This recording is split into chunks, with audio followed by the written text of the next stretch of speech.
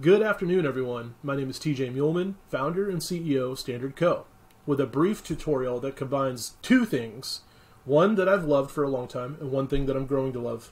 The first is Metabase. Metabase is our data visualization tool of choice. The second thing is Tidbyt.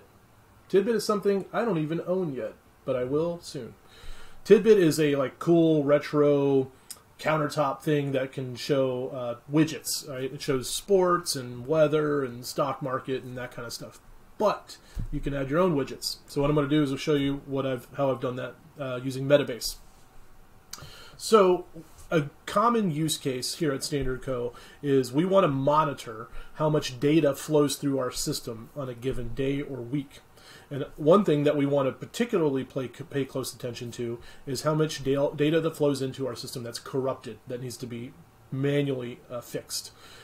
So for example, this week, this is real data, we've had 62 submissions flow through our system that's corrupted. That means that data was captured in the field on a phone or on a tablet.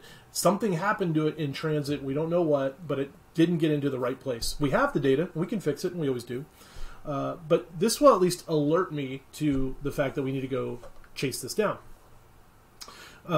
The cool thing with Metabase is that with all questions, you get a really simple API for free. So for example, we're looking at this week, we've had 62 failed submissions. I can turn this data into a JSON endpoint by going to share, toggling on sharing for that question if it's not already on, and then click public link, and what do I want? CSV, XLSX, or JSON? In this case, I want JSON. So I'm going to click JSON, and I'm going to copy that to my clipboard. So let me close this.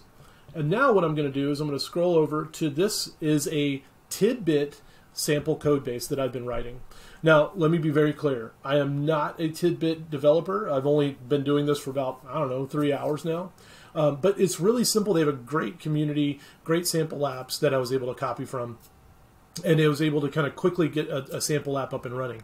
So Tidbyt uses something called Starlark as its code base, which is a derivative of Python, I believe. But I've gotten this working, so I was able to do it. That means you can do it too. So I'm copying that URL here into this constant up here. And this is the URL that will return the JSON response. I've created a really simple pixelated icon to make my widget look rad. And then I've created two really simple functions here, right? And again, even if you're not a Starlark developer or Python developer, this is pretty straightforward stuff. So I'm saying, show me all the failed submissions. So I'm basically doing an HTTP call to that Metabase JSON endpoint. And I'm basically saying, hey, did this fail? And if it doesn't fail, tell me the response. How many failed submissions? That's this line right here.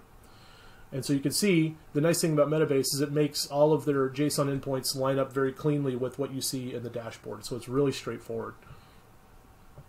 The second function I have here is the main function. And basically, you can ignore some of this.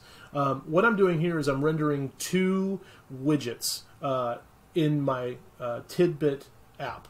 I'm rendering the image, the pixelated image that I talked about just a moment ago. I'm saying it's 30 pixels by 30 pixels. And I'm doing a marquee which scrolls across the screen because I have a lot of text that I'm going to show. And the text is basically how many failed submissions were in our system this week. So this is my system. I've got my terminal running down here, so I'm going to restart my server. So pixelet serve, and then I called this stack.star. And so now my server's up and running, and I can browse to this, which I've got running over here. And let me refresh it. And voila, we now have a Tidbyt app that shows our cool logo, and scrolling across that we have 62 failed submissions. So I'm going to put this in my office because it looks cool and my office is rad, and it's going to show in real time how many submissions have failed in the last week. And I might set some threshold that says if it gets above maybe 100, shoot off some fireworks. If it hits 0, which is really rad, maybe it does a dancing bear. I don't know. But my point here is that I'm now connecting Metabase to Tidbyt using a very simple JSON URL. And I'm looking forward to actually wiring this up as soon as I get my Tidbyt in the mail to show how you can build your own apps and display custom data on your device. So if you found this useful, subscribe to our YouTube channel. We have a bunch of Metabase content and just general data content. Follow us, like, subscribe, tell your friends, and look forward to hearing from you. Thanks so much.